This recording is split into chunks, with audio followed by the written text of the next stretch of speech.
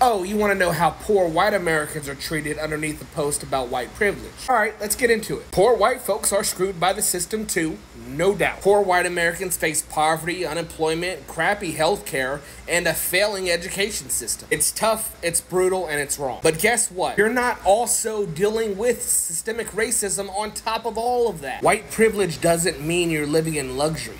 It means that you don't have the added weight of racial discrimination. You don't have to worry about being shot by the police at a disproportionate rate for looking too suspicious. You're not getting followed around stores just because of your skin color. You're not getting your job applications thrown out because they sound too ethnic. That's the privilege right there. It's the shit you don't have to think about every damn day. Imagine being poor and then on top of that, facing a world that is rigged to suspect, ignore, and punish you based just on the color of your skin. That is what people of color have to deal with. The system is screwing everyone, but it's got an extra special screw job for people of color. So, poor white Americans are treated like crap, absolutely. But they're not getting the double whammy of poverty plus racial discrimination. That's what white privilege is. It's not a get out of jail free card.